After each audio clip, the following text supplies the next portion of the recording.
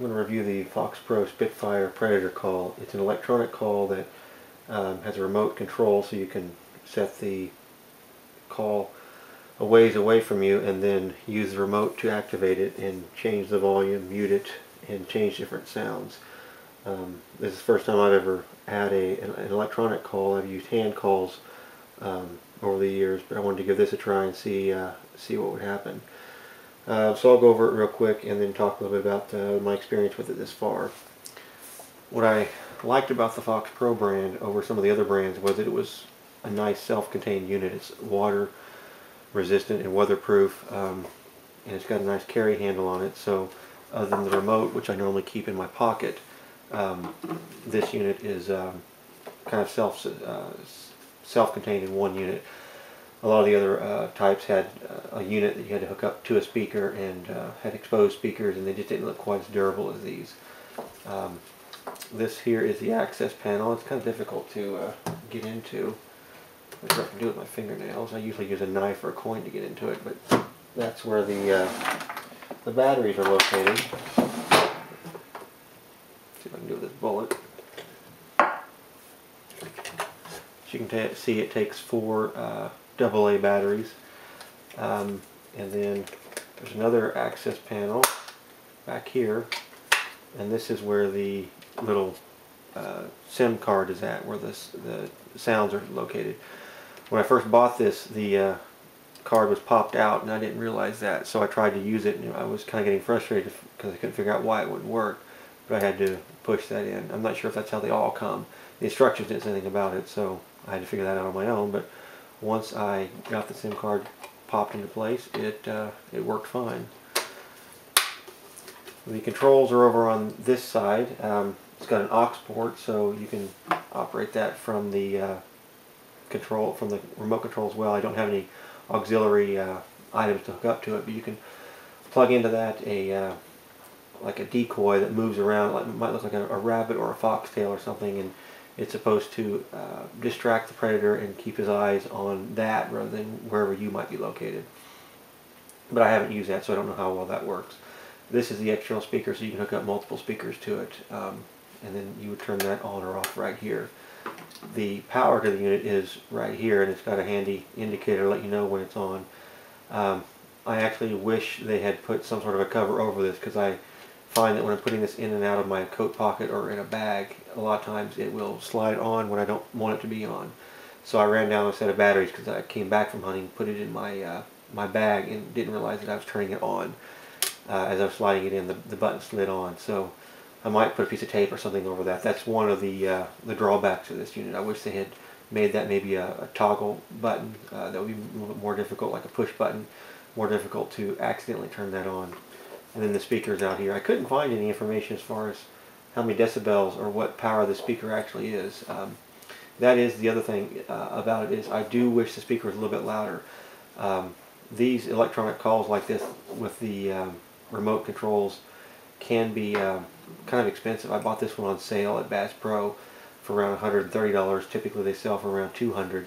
And this is the lowest model that FoxPro makes. They make some that go up to $400 and $500.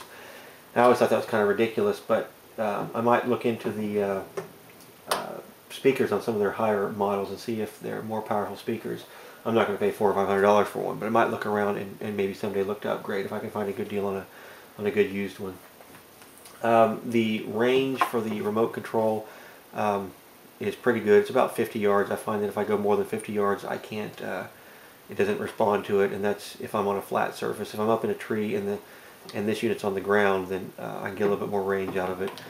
One other thing that I liked about this one was the simplicity of this remote control. You just turn it on, and then you can toggle through the different sounds. There are 24 different sounds.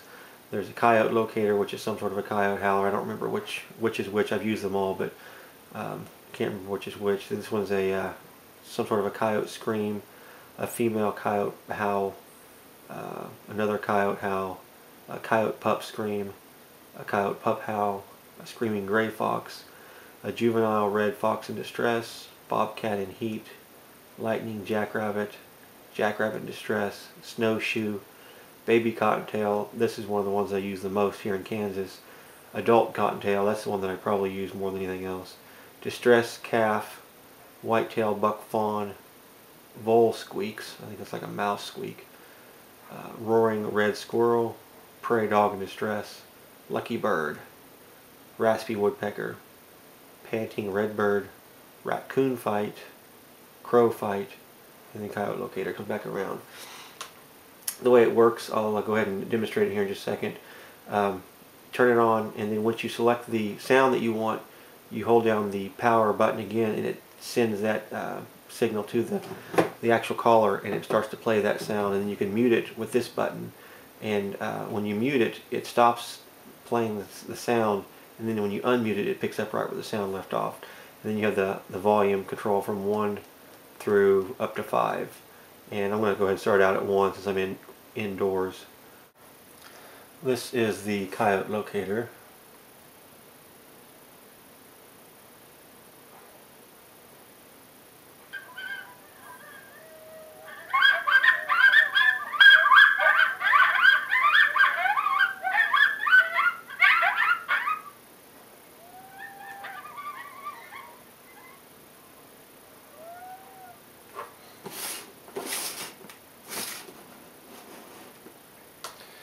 This next one is the Coy male challenge stream.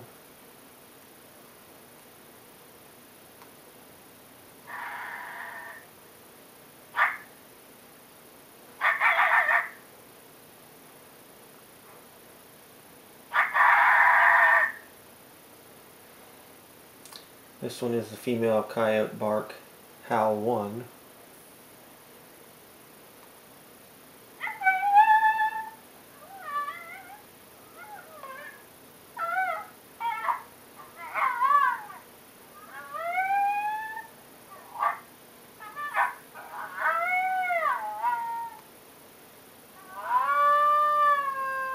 This is the long howl.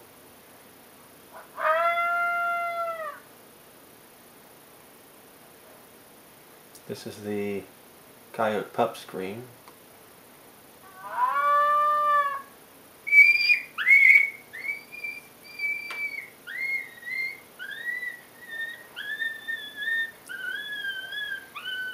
This is the coyote pup howl.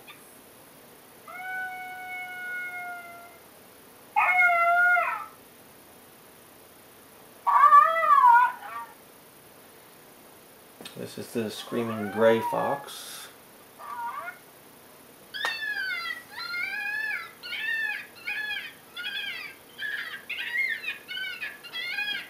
That sounds an awful lot like a cottontail rabbit in distress.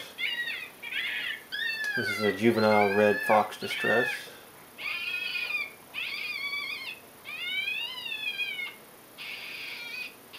This is a bobcat in heat.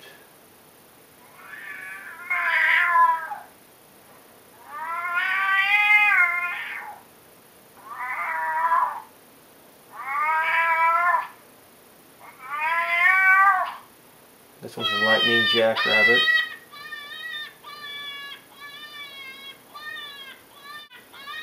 This is jackrabbit in distress.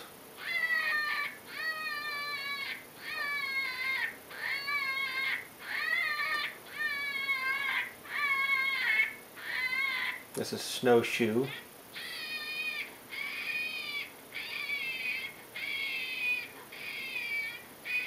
This is baby cottontail.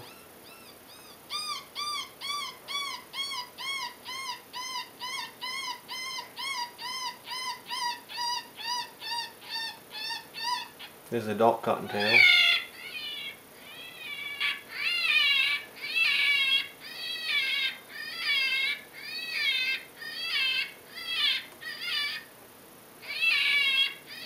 This is distressed calf.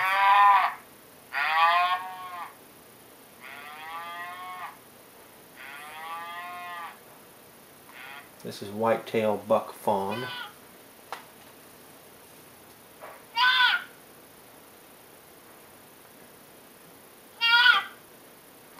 Vole squeaks.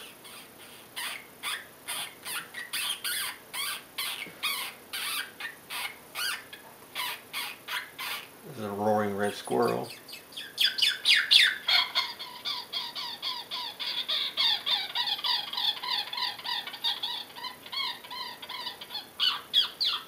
This is a prairie dog in distress.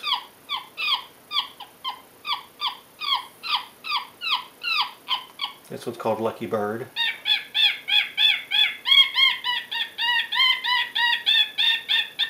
This is a woodpecker.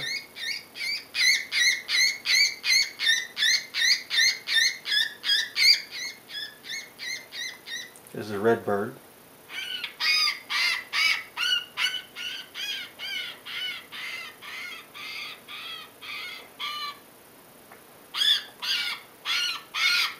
This is a raccoon fight.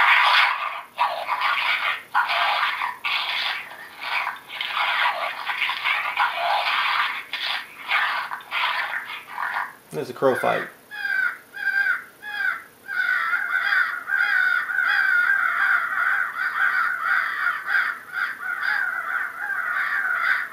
And this is, I just put that on mute, and if I press mute again, it'll pick up right where it left off.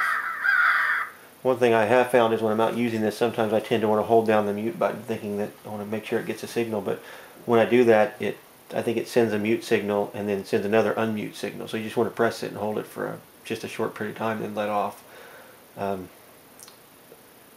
Like I said, there's a couple of drawbacks to this that I don't like. I think the speaker should be a little bit louder.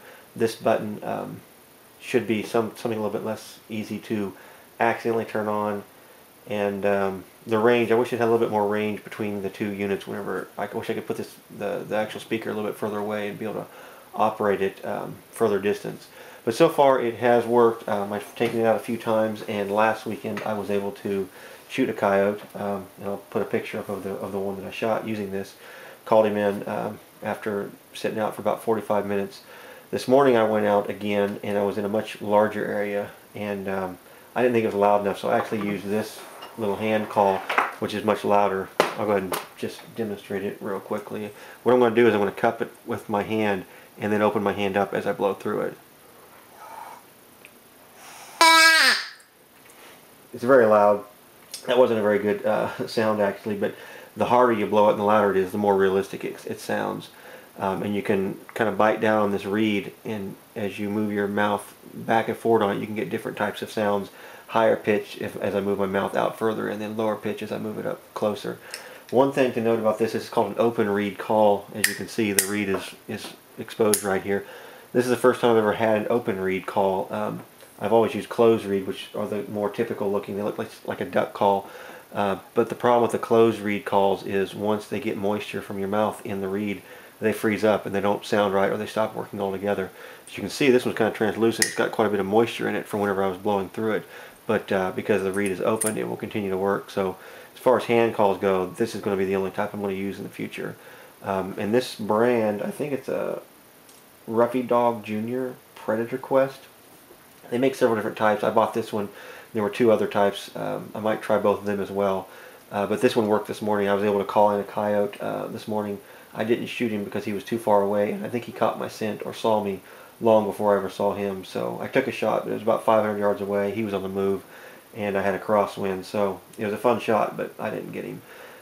I think the little FoxPro unit would have been, wouldn't have called him in. It was big, wide open area. I could see across a valley with mostly wide open for about 900 yards. I just don't think that the sound from this thing would have carried far enough to call the coyote in.